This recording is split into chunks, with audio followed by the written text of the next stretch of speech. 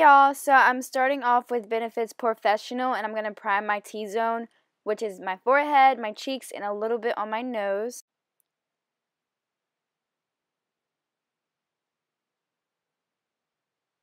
Then I'm going in with L'Oreal True Match Foundation in the color W7, and I'm dotting that on my face with my fingers. Then I'm blending it in with my Sigma F80 brush. And I'm actually buffing it in by pressing in my skin with the brush and the foundation. That way it goes into the skin and it doesn't just smear, all over the face. Because then it'll look streaky. But this brush is amazing, so you have pretty good chances with it. Then I'm taking the Too Faced Chocolate Bar palette with the color Salted Caramel. I'm going to be blending that in my crease from inner corner to outer corner with the Big Tapered Fluffy brush from Sigma as well. I think it's the E40. Please don't quote me. I'm sorry.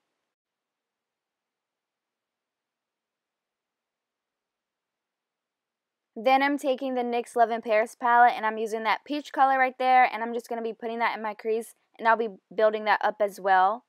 And I was in a rush, guys. I apologize. I had like a big family cookout downstairs. Well, my family did, and there were people downstairs, and I was running late, of course.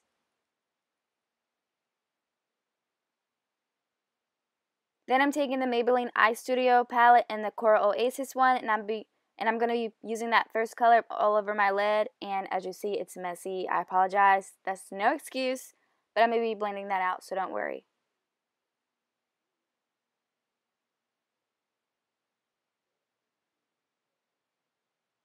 Then I'm taking that peach color and that burgundy color, and I'm going to be putting that in my lid to build back more color in the crease to define it more. I'm obsessed with that color. The burgundy one, it's so pretty. Then I'm taking a Rimmel London Kohl Nude Liner, and I'm going to be putting that on my waterline. Then I'm taking MAC's Prep&Prime pen in Light Boost to highlight and highlight and conceal my under eyes, a little bit on my nose, and my forehead. And with a Sigma Tapered Kabuki brush, I'm going to be patting that in. I don't want to smudge it, smear it all at once. Pat, that way it gets into the skin and it doesn't move my foundation.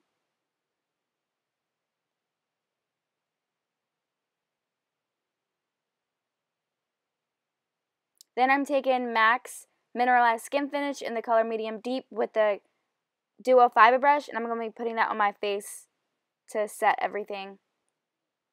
Then I'm taking that peach color from the NYX Love In Paris palette, and I'm going to be putting that on my waterline as well as my, the burgundy color. And it's not my waterline, it's my lower lash line. I apologize.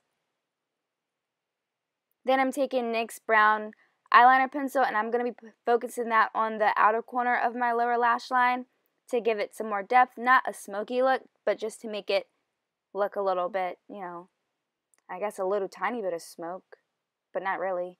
Then I'm taking Maybelline's Rocket mascara, and I'm going to be putting that on my lashes, obviously, and I'm very messy, so don't worry.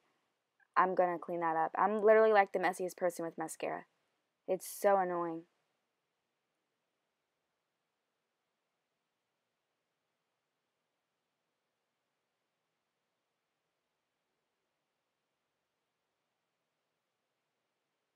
Then I'm taking Milani's Baked Blush in the color Luminoso, and I'm going to be putting that on my cheeks.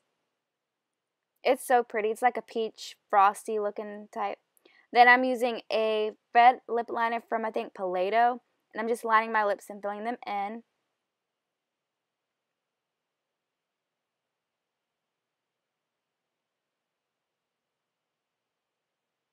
Then I'm going in with L'Oreal Color Riche lipstick in the color Cherry Tulle, and putting that on my lips over top of that lip liner. Then taking NYX Butter Gloss in the color Tiramisu and putting that on my lips as well. And I forgot to highlight, which is my favorite part, and I'm putting it a little bit on my nose, the inner corner of my eyes, my brow bone, and the top of my cheeks.